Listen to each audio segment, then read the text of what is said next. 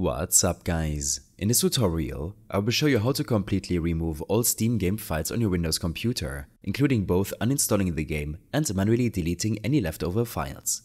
This is particularly useful if you want to free up space to ensure that no traces of the game remain on your system. First, you need to open Steam on your computer.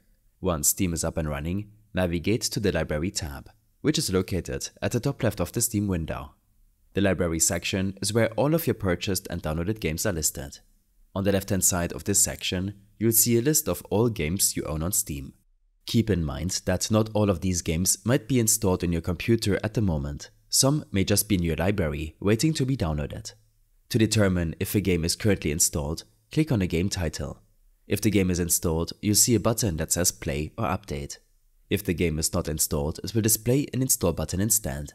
From the right-click menu, hover over the Manage option and then click on Uninstall. A prompt will appear asking you to confirm that you want to uninstall the game. Click Uninstall again, and Steam will start the process of removing the game from your computer.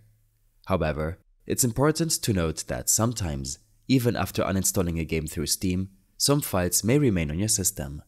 These leftover files can take up unnecessary space, so it's a good idea to manually check to remove them. To do this, before you actually uninstall the game, right-click on the game again, select Manage, and then click on Browse Local Files. This action will open a File Explorer window showing you the directory where all the game's files are stored. The folder you'll see contains all the files related to the game, including any mods, save data, and configuration files. Now, navigate back in the File Explorer by clicking on the Common folder, which is one step back from the game-specific folder. The Common folder contains all the game folders of the Steam games installed on your computer. At this point, you can minimize the File Explorer. Now, you can minimize the File Explorer for now, but don't close it. This will be useful in the next step.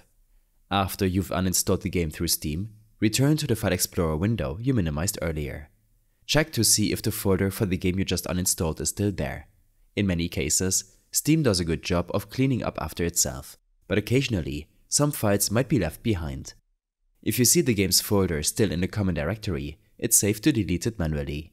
Simply right-click on the folder and select Delete from the context menu. If you're using Windows 11, you might see a trash icon instead of the word delete.